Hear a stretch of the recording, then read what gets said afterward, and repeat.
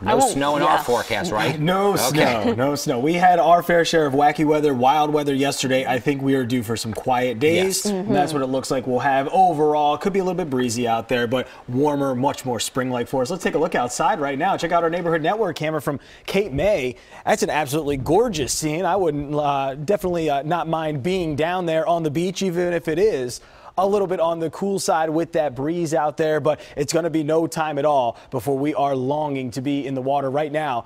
That ocean water right around 50 to maybe 55. So it's a little bit cool to be out there in the sand and in the waves, but overall it's still a very nice picture with just a few high clouds out there in Cape May. And if you are able to enjoy the shore today, even if it is a little bit cool, I hope that you think of us that don't get down to the shore points later this afternoon. Storm scan 3 right now, not a whole lot going on locally. Again, we saw those few high clouds, lots of sunshine for us, but what we're keeping an eye on is this system that's off to our west. We see it's already bringing some cloud cover into central Pennsylvania, and even a few light showers there towards Erie and also north central parts of the state. And as we kind of zoom out, you'll get an idea of what we're seeing, more of a wide scale picture. And what it is it's this area of low pressure. It's what we call a short wave or a weak disturbance that's working its way now through the Great Lakes. Some shower activity was in the Chicago area, extending itself all the way back into Iowa and Nebraska earlier this morning. But again, as it's moved eastward throughout the day, it's stayed to the north.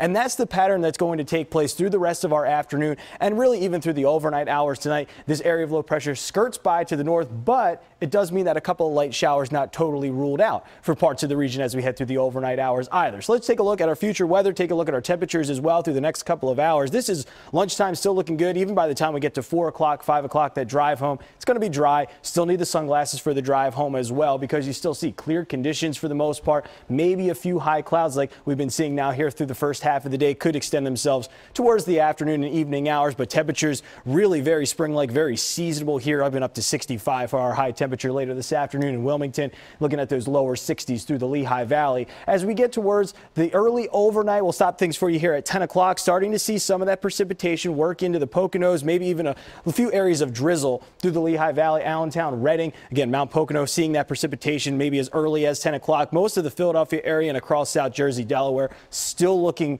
dry even at 10 o'clock this evening. Once we go through the overnight hours, our system again tries to work its way a little bit further south, but for the most part, the main area of precipitation stays to our north. So a few hit and miss showers not totally ruled out in Philly. I think South Jersey, Delaware stay totally dry tonight with, again, that best chance for a few showers this evening north of the city through the Lehigh Valley and the Poconos. Waking up tomorrow morning, dry conditions, clouds for us for the most part, just looking at some 40s out there. So much very similar to really what we had this morning, maybe a little bit of a breeze to go along with these temperatures that are pretty seasonable again tomorrow morning as well. And then as we go through the afternoon hours on our Wednesday, looking for a mix of sun and clouds, maybe a little bit more cloud cover than sunshine. Definitely not quite as sunny as what we'll be experiencing today, but temperatures still well up into the 50s and 60s. Again, a very seasonable day for us tomorrow. If you're heading down to the Phils game tonight, it's going to be a 7:05 first pitch at Citizens Bank. 62, sunny at the start, but it does stay windy at times throughout the entire game, so you do want to take the jacket with you. As I said, 64 for the high today. Looking at more 60s tomorrow and Thursday with a couple of scattered rain shower chances